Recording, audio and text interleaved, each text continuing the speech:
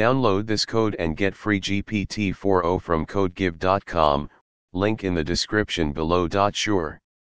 In Python, you can create a histogram by using the matplotlib library, which provides a wide range of graphical functionalities.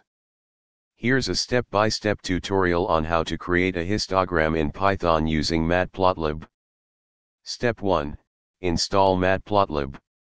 Make sure you have the matplotlib library installed. You can install it using pip. Step 2. Import the necessary libraries. First, you need to import the matplotlib library and the pyplot module, which provides a matlab-like interface for plotting. Step 3. Prepare the data. Create a list of data points that you want to plot in the histogram. For example, Step 4. Create the histogram.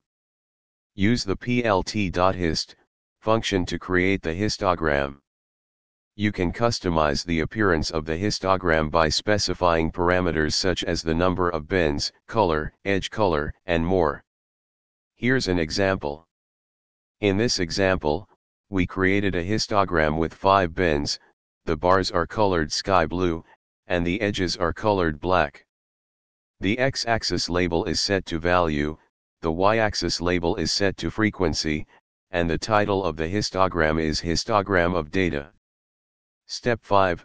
Display the histogram. Finally, call the plt.show function to display the histogram. That's it. You have created a histogram in Python using matplotlib. You can further customize the appearance of the histogram by exploring the various parameters available in the plt.hist function.